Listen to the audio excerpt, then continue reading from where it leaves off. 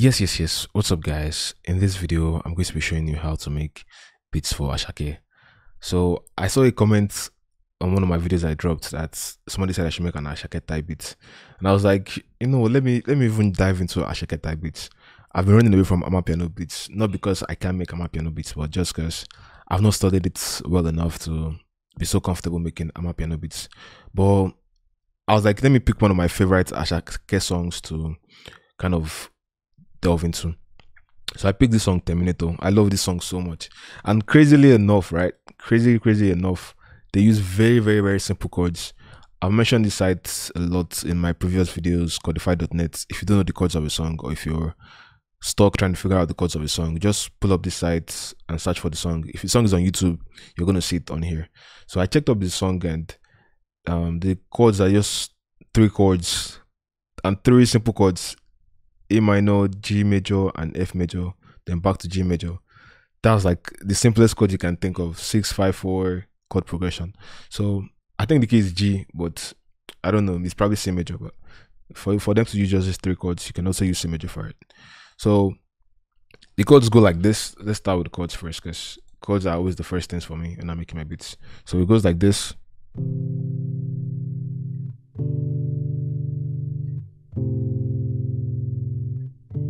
Like very simple, right? Very simple. So the thing with Asake type beats, right? Or the thing with Amapiano, this Amapiano is not necessarily the original Amapiano sound that some people might consider that is Amapiano. When Amapiano broke out in Nigeria, or when it came out in Nigeria, a lot of people were trying to fuse their own styles to it with Rexy, Magic Sticks.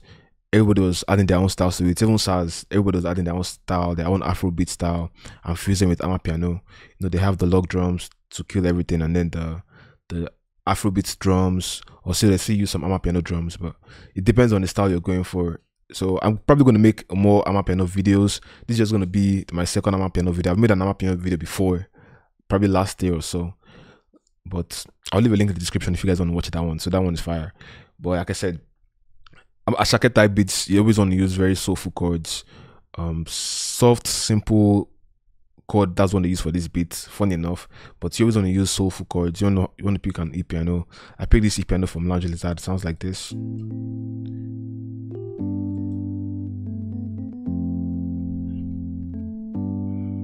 So basically, I'm adding some notes here and there just to make it more soulful. So even if you have a chord progression, the block chords, you don't only want to play the block chords. You want to add more spice here and there. You might tweak the melody. If you know how to play the piano, maybe find something nice. If you don't know how to play the piano, you probably want to click in a lot and find something that is nice, mess with the velocities. That was what I was trying to do here.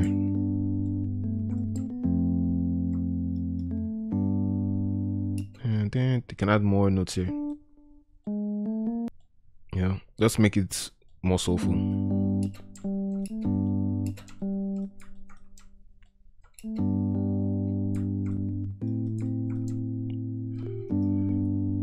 Then with the drums, next thing with the drums, even for the drums, there's this one sound that you always hear.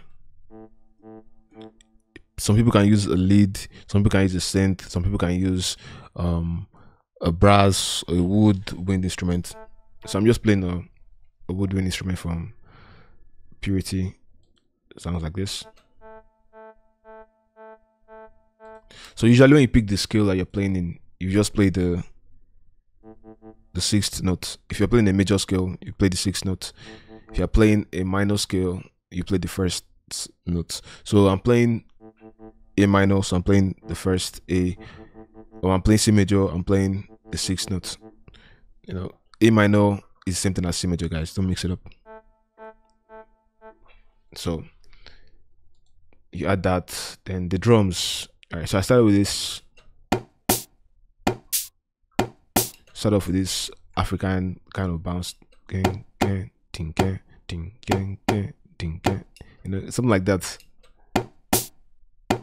So basically, you want to do a lot of layering. Like that's where the drums are gonna kill everything. You want to layer a lot of drums. Don't just make sure the drums are not all over in the place. Try and make sure they kind of complement each other. That's the source.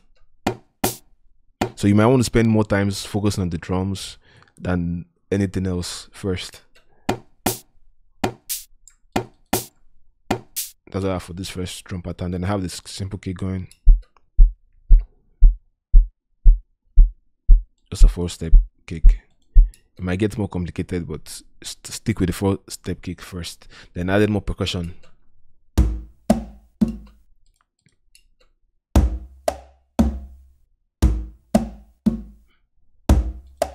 So all the drums together so far.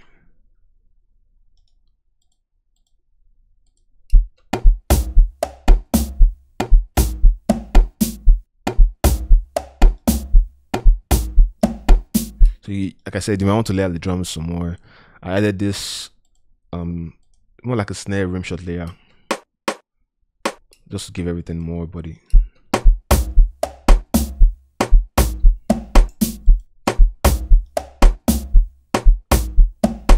Then these shakers, there are a lot of shakers that you can get. These are my piano shakers. Then the whole thing with the drums.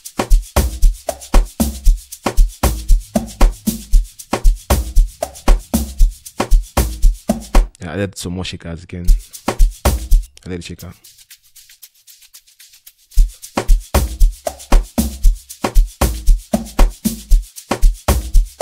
So now if you add all the melodies that we've played so far.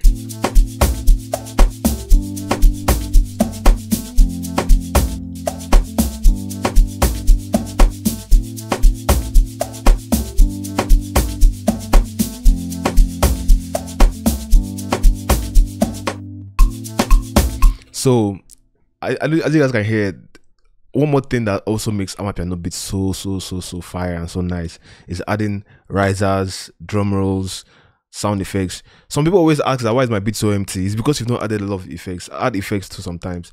It's not every time you want to play all the chords in the world or add all the instruments. If everything is sounding kind of almost done and something is missing, it's transition that is missing. So add some transitions. Like, if you guys can hear without the transition how the beat sounded empty. Now if I add this riser transition, just hear how this beat elevates. Play from here.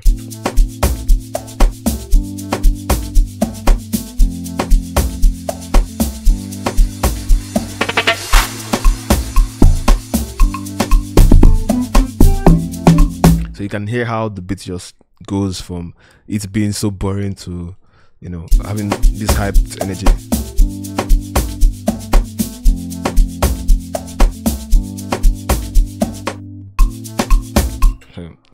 Like I said, add effects, risers, crashes, amapiano drum rolls. I'm working on an amapiano drum kits very soon, so you guys should relax. A lot of stuff are coming for you guys very soon. Then I added some more African percussion. This percussion sound.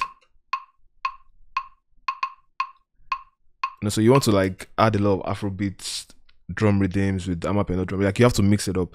You just have to find your own creative bounce to it. Don't overdo it. At the same time, be intentional with the sounds you're adding. Don't just add sounds because you want to add sounds. Can't try and find a bounce. You know, they should complement each other. Like I said, they should complement each other. So all the drums again.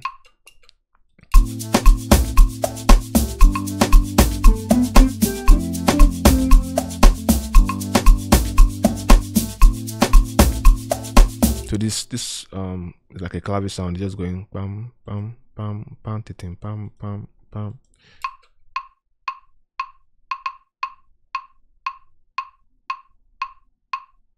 Dun dun dun dun dun dun dun dun dun. You know, so and I layered it with one more snare pattern like this.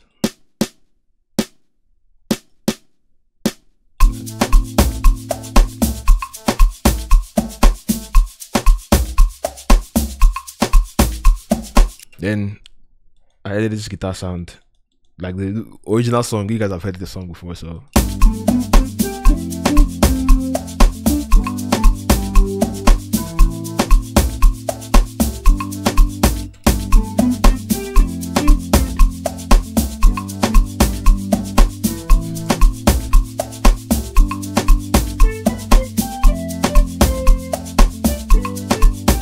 So sometimes too, it might not sound as good as you want it to sound. So you can always try and use real life guitars. If you know how to play guitar, if you can find a guitar loop, or if you can use something like Arcade that has some guitar samples in there, or Looperman, just find the nice guitar solo. I didn't want to make this tutorial so long. That's why I try and made the beat first before I made this video, so then the last thing is adding the log drums. So with the log drums, I'm probably gonna have to make a part 2. I can't make this video in one video.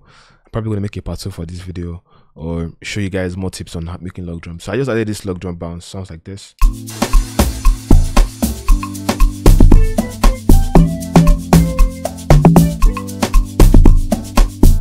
So the solo, the log drum might sound kind of plain.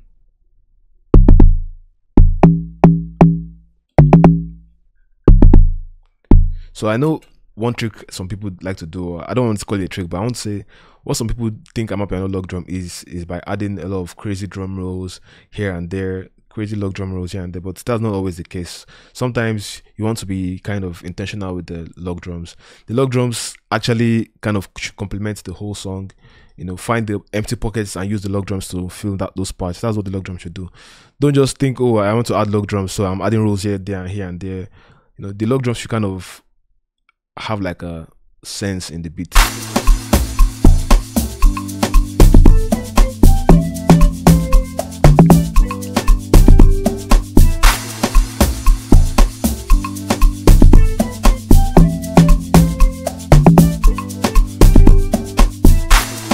So add more elements to the beat, like this popular tremolo signal sound. So you're still going to be on the 6th note of the scale.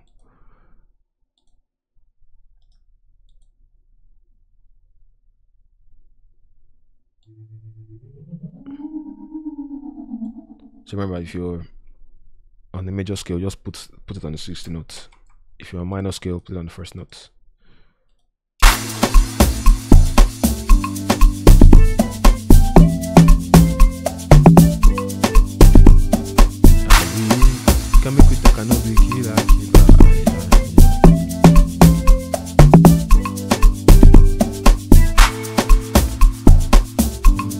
Then I'm going to do a part 2. Then you can add more more strings,